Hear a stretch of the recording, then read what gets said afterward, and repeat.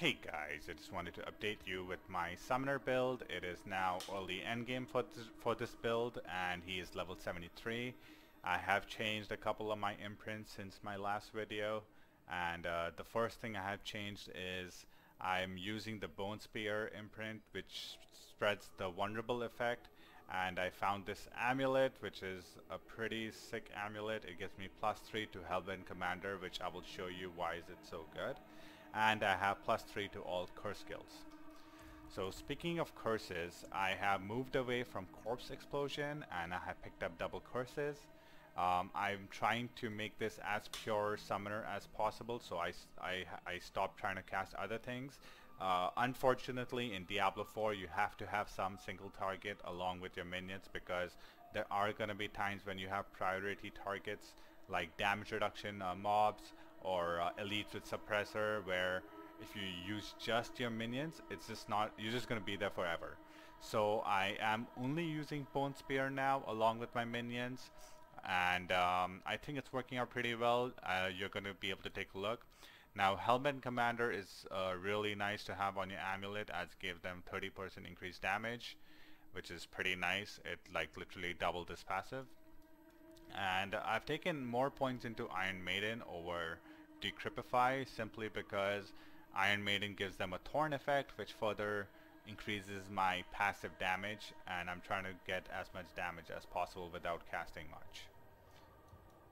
Other than that, in my Paragon tree, as you can see, my Cult Leader board has Dead Razor, my original starting board has Mage, and my Golem board has Warrior.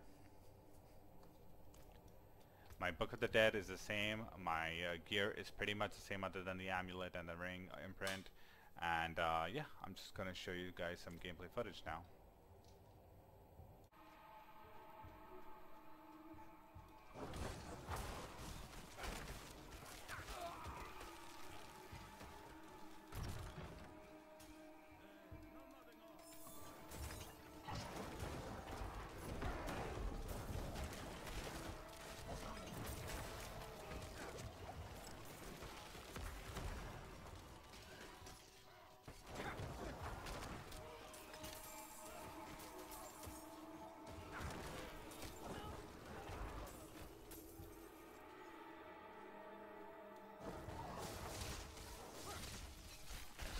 There are damage mobs, resistance mobs, which you have to prioritize them down with Bone Spear.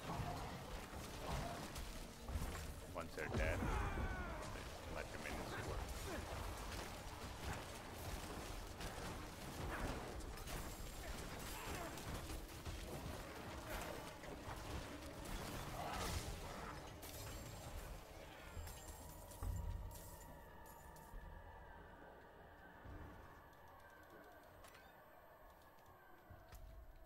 The mobs are 4 levels ahead of me. I like doing content and showing you guys a bit higher than me, just so you can see a more realistic setting.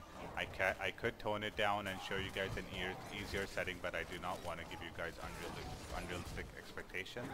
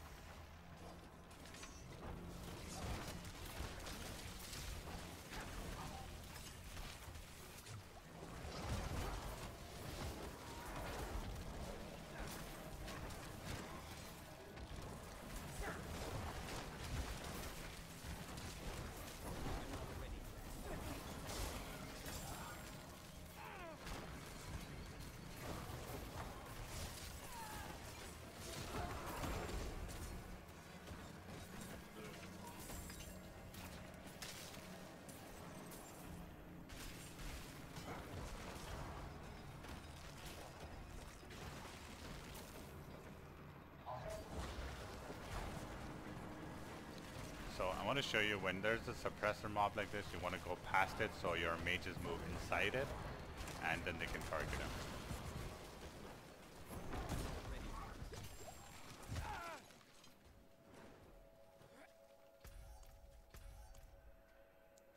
That is just something I learned over doing like 30-40 dungeons.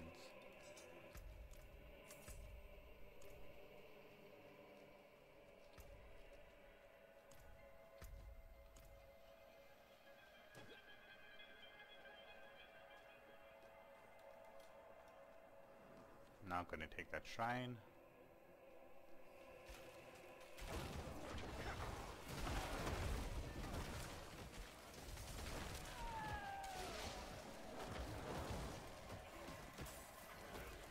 This is just my minion damage.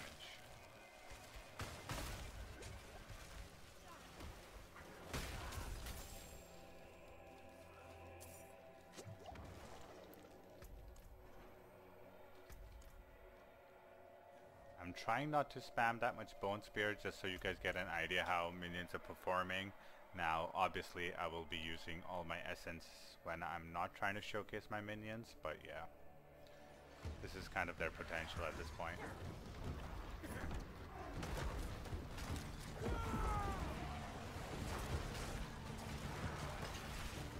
See them do their damage.